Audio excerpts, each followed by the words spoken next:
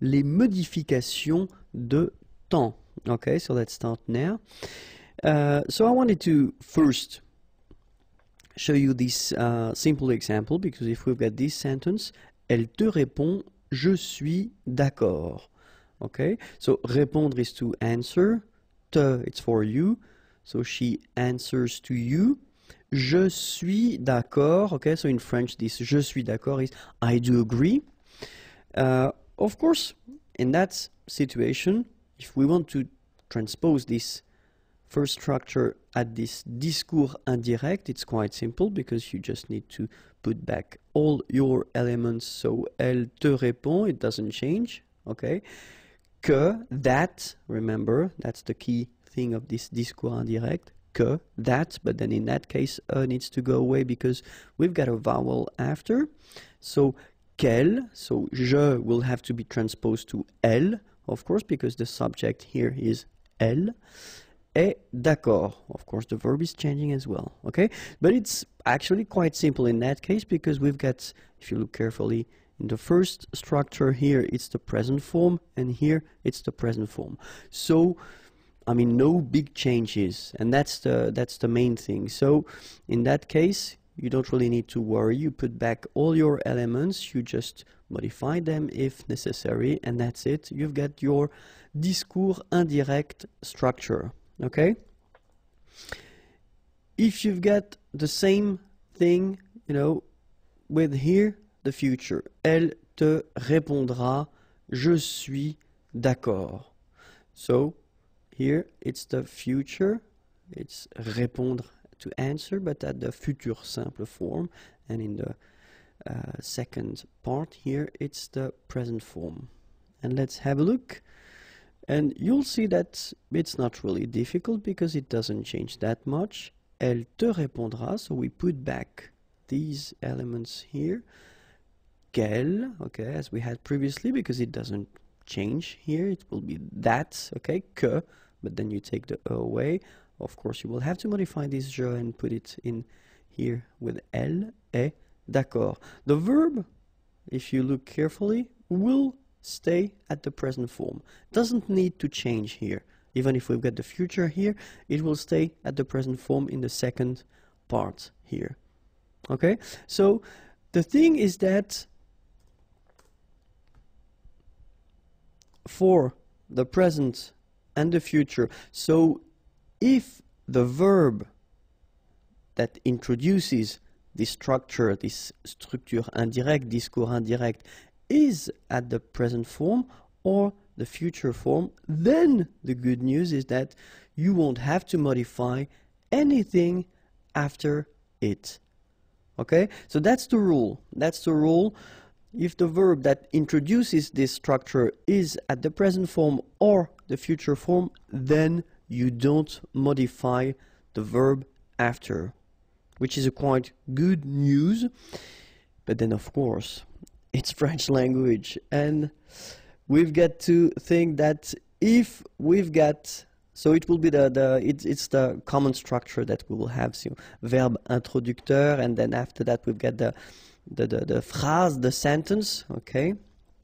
If you've got this first part here at the passé, okay? So it's the past here. Passé means past. And when I write past, well, basically it could be imparfait, passé composé, passé simple, all the past tenses that we saw so far. Well, if this first verb is at the past, then the rest of the sentence, or the rest of the structure here, will have to be modified if you want to put that at the discours indirect. And that's what we'll see in this video. Okay? So the first example is if we've got this verb introducteur at the past form, okay? And for all the examples, I will put this first part at the passé composé. Okay, so it will be easier that way. Okay, so if we get the second part here at the présent, well, this part will have to change, and well, the verb introducteur will stay the same, but it will this present form will be at the imparfait. Okay, so let's have a look how it will go. So, as I said, first verb, I did put that at the passé composé form, and it will be always the same for all the examples. So I will keep the same sentence and I will keep the same verb, and it will be at the passé composé. Elle t'a répondu, je suis d'accord. So we've got exactly the same sentence as we had previously when we had the present present or then future present. In that case, so as we saw, we've got passé composé and then present form. And if you remember what I just told you previously, then the rule goes like that. This first part doesn't change. It is still at the passé composé form. But the second part here, so your present form will be changed and you will have to put the verb, so it's the verb to be, it's être. You will have to put it at the imparfait form. That's the rule, okay? Don't need to think why, how, etc. No, just put it at the imparfait, okay? And you get the sentence, elle t'a répondu qu'elle était d'accord. All right? So this is the way that you should follow if you want to make this discours indirect. And in the first part you've got, well, the past, and in the second part you've got the present form. Okay, so let's see now, how do we do if we've got, well, still the same thing, so the passé, and we've got in the second part le passé composé. Well, of course, the first part will stay the same as we saw, but then this passé composé form will become plus que parfait. And let's have a look. Elle t'a répondu, j'ai été d'accord, okay? And so, j'ai été, this is the passé composé, j'ai été d'accord, so that's the thing that we'll have to change, and we'll have to modify it and put it at the, like here, elle avait été, we'll put that at the plus que parfait. So we get, elle t'a répondu qu'elle avait été d'accord.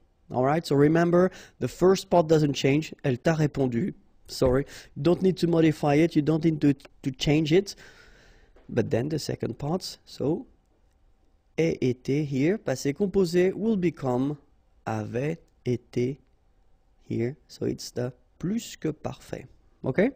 So let's see now another possibility. If we've got, so still the passé form in the first part, and then if we've got this futur simple form in the second part, then this futur simple will change and it will become futur du passé. So it's a strange thing because we tend to call that, you know, futur du passé, but well, technically it's conditionnel présent. All right, so that's the way you will have to maybe remember it. Oops, the accent was in the wrong direction. It should be like that, okay? But anyway, it's the conditionnel présent form that you will have to put here.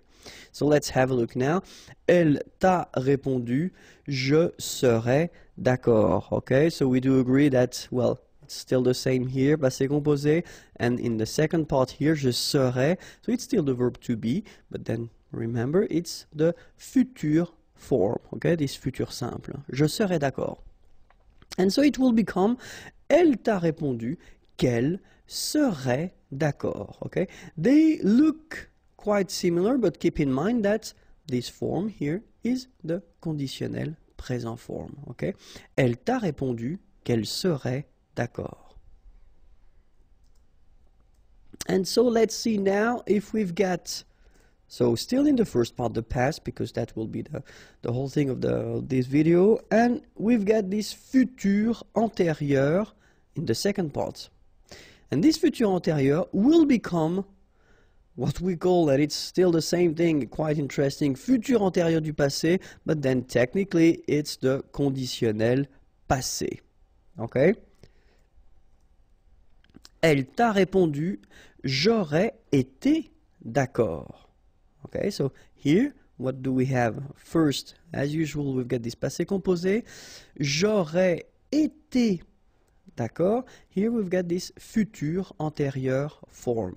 And it will become, elle t'a répondu qu'elle aurait été d'accord. So still the same thing, keep in mind that it looks a little bit like this form, but still it is quite different because it's what we call conditionnel passé. Okay? So now if we've got the futur proche in the second part, this futur proche will become aller, and it should be at the imparfait form plus l'infinitif. And so, elle t'a répondu, je vais être d'accord.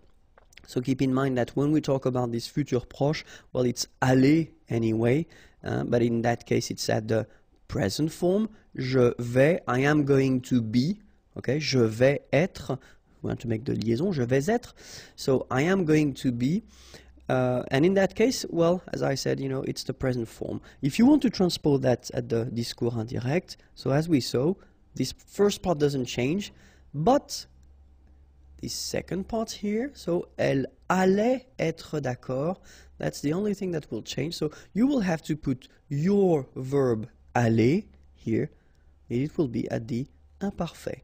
Elle allait être d'accord. Elle t'a répondu qu'elle allait être d'accord. And last but not least, if you've got in your second part the passé récent, so this recent past, then it will be still the same structure, the same way to construct it. So normally this passé récent is constructed like that, venir de, but then it's at the present, and in that case it will be modified like we had previously for this near future, le futur proche. It should be at the imparfait form. Okay, so let's have a look. Elle t'a répondu, je viens d'être d'accord. Okay, so this is what we call le passé récent. So it's the verb venir, and here it's the present form. Okay, and you will have to modify it and to put it at the imparfait form here. Elle t'a répondu qu'elle venait d'être d'accord. Okay, so the only thing that you will have to modify, it's this verb here, venir. So when you've got this passé récent, it's at the present form. It will be here at the imparfait form. Okay. Elle t'a répondu qu'elle venait d'être d'accord. So I know it may sound strange and difficult, but then keep in mind that, well, I did this thing. If you put it at the present and the future, so remember it doesn't change at all, okay? But then if you want to have this first verb at the past form, so that's when it will become tricky. So keep in mind that if you've got this structure, so first verb at the passé form, and then the second verb, it is at the present form, okay? So when you will modify this structure and you will put this discours indirect, so remember, présent, as we saw, will become imparfait, okay? Then if you've got passé composé, so still in the second part of the structure, it will become plus que parfait, okay? If you've got the futur simple, so as the second structure, it will become what we saw, futur du passé. If you've got futur antérieur, so in the second part of this structure, it will become futur antérieur du passé. If you've got futur proche, it will become, well, like le futur proche, but then the only thing that you've got to modify is aller. You should put this verb at the imparfait, and then the rest of the structure. If you've got the passé récent, then the only thing, like we had for the futur proche, the only thing you will have to modify is the verb venir, and you should put that at the imparfait form. Then don't forget the preposition de and your infinitive after. Okay?